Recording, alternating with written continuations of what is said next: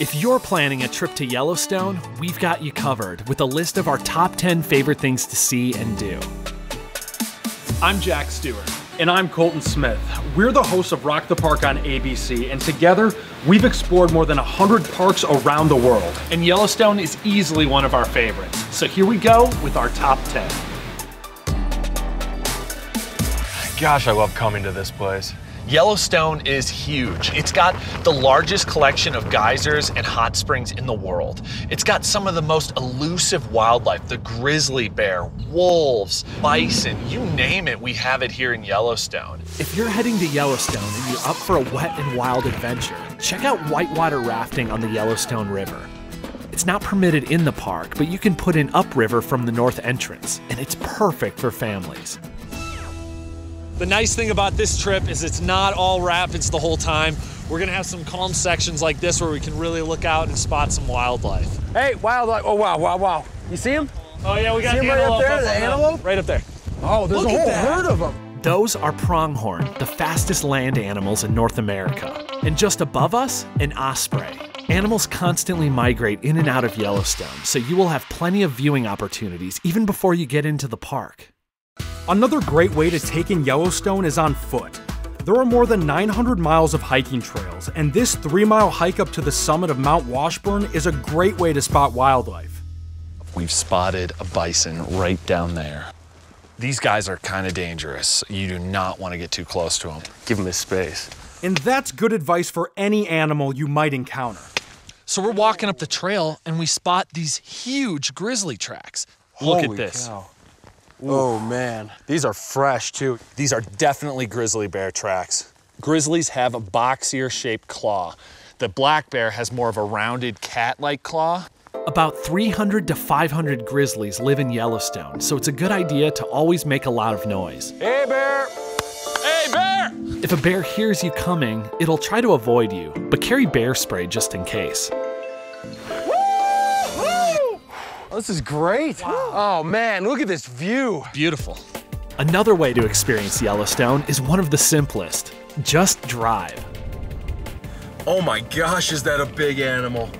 We're just driving down the road and right in front of us is this huge bison. Driving's not just a way to get around, it's part of the adventure, and a route we really love passes through Haydon Valley along the Yellowstone River.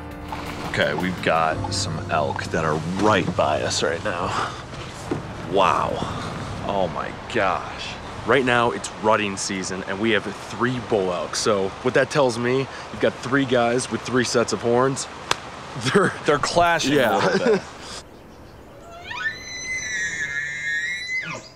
This is one of the things that is just so spectacular about Yellowstone is the fact that you can drive through this park and you will see tons of wildlife. Another awesome drive is on the north end of the park. We're heading into Lamar Valley. This is my favorite part of Yellowstone National Park.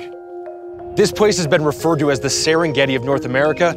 This is why. Literally, there are bison everywhere. There's hundreds, maybe thousands, right in eyesight from where we're standing. Yellowstone is known as the land of the roaming bison because they are not controlled here at all. They're not corralled and they're just left to roam free. This place is so, so special. I'm telling you, I've been here probably 15 to 20 times, no joke, and this never gets old. Lamar Valley is also home to wolves. While you might see one from the road, you'll probably have better luck on a guided wolf watching trip. So let's just take these right over here and then I'll show you how to set them up. Okay.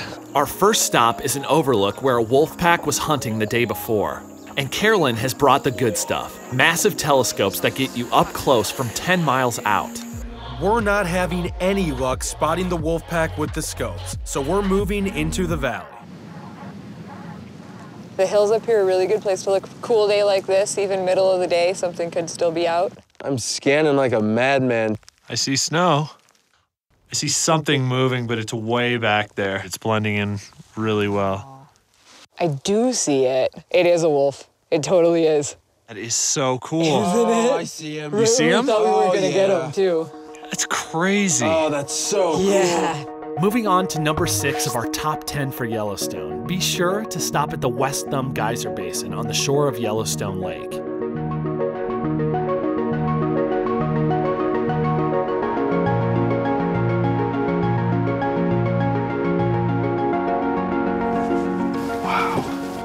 I love walking on the boardwalk here. It's almost like it's a path into another reality because these geyser basins are just so crazy. And the boardwalk just gives you that perfect little path right into the heart of the fire, so to speak.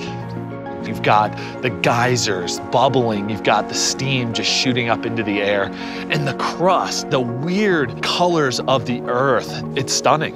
It's absolutely stunning. And one feature that stands out as a one-of-a-kind.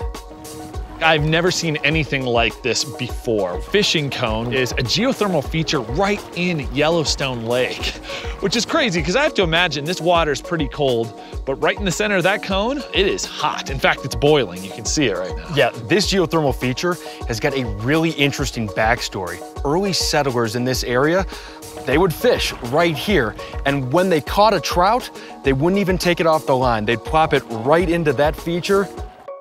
Dinner is served just like that.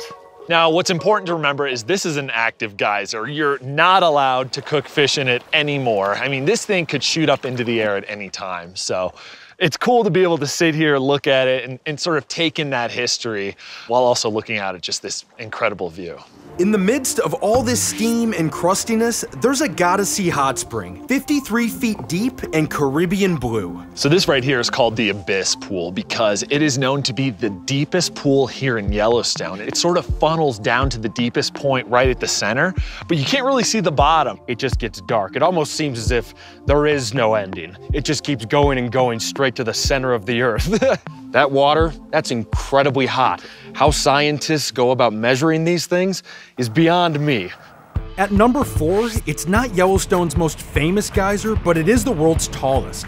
Steamboat Geyser in the Norris Geyser Basin can send water up to 300 feet in the air. Sometimes it goes months without erupting, but in 2019, it set a record with 47 eruptions.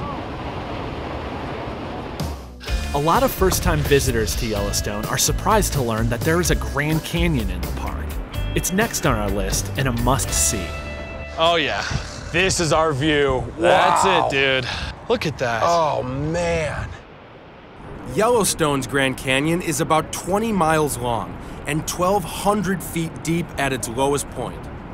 I've been coming to this very location since I was 8 years old. This thing is majestic.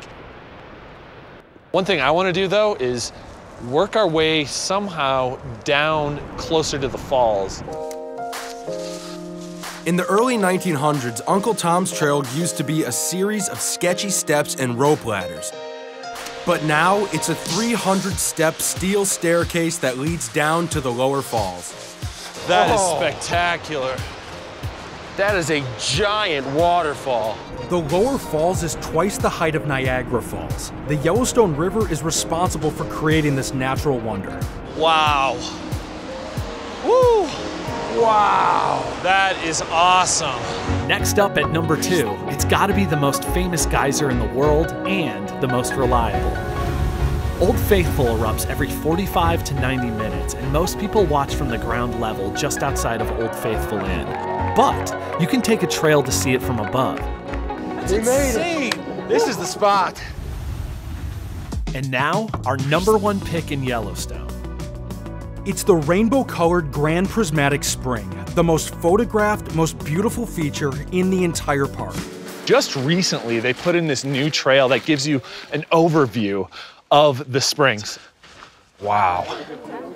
That's gorgeous. That's incredible. All the colors come from bacteria, the only thing that can thrive in smoking hot water that's up to 189 degrees. Each different color is a different water temperature. This makes you feel like you are on another planet. And that's it, everyone. Our top 10 things to see and do in Yellowstone. We know you'll have a great time. For more information, please check out the links down below. And if you like this video, subscribe to our channel where you'll find more videos like this and full episodes of Rock the Park.